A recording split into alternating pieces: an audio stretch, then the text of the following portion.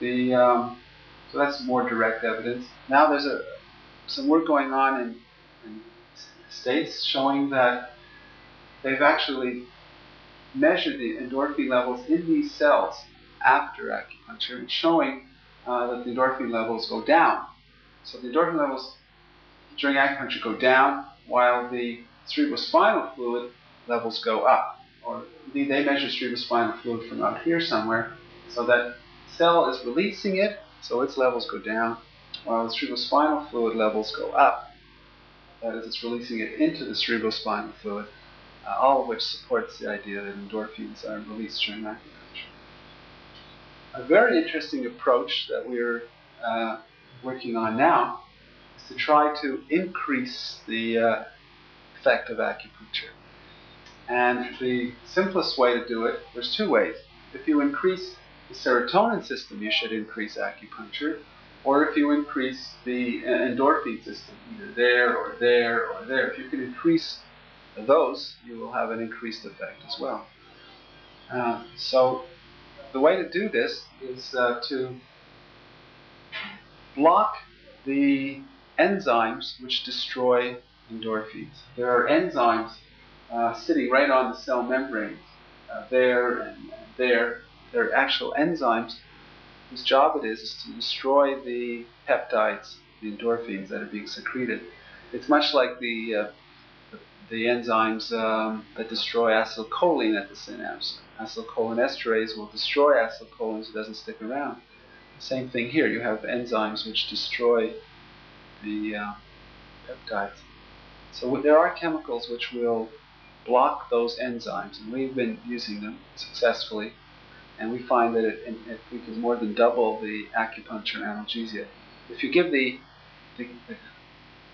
enzyme blockers alone, they do nothing. But if you're releasing endorphin by acupuncture, they will make the endorphin persist. It will stay at the synapse longer. And you get not only more prolonged acupuncture, but increased acupuncture.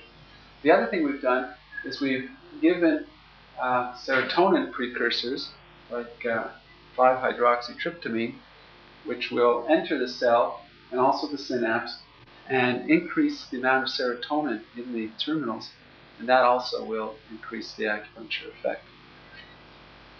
Now there's another line of experiments. We've done a set of experiments recording from this peripheral nerve down here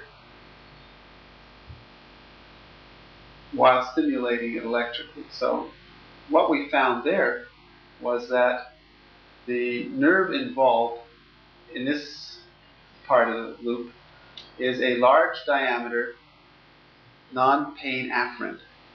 If you remember the pain diagram I showed you in the last talk, the touch fibers are large diameter and the pain fibers are small diameter fibers. Well, we found that the acupuncture nerves that are activated are large diameter fibers, unlike, say, these fibers here, which are small diameter pain fibers. And furthermore, if you block these nerves by injecting xylocaine into the acupuncture point, you abolish the acupuncture effect. So you have to activate nerves. It's not just a matter of injecting energy or just needling. You have to activate nerves, and if you block the nerves, then you get no acupuncture.